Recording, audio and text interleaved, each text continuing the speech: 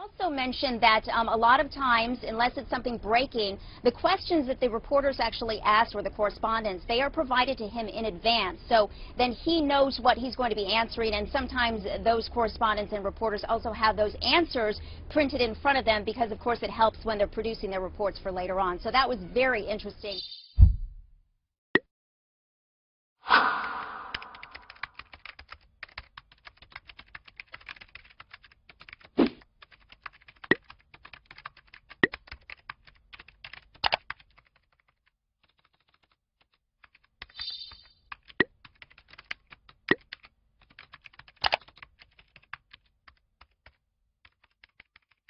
I'm the chief White House correspondent at the Washington Post and have been on the assignment for the past 5 years.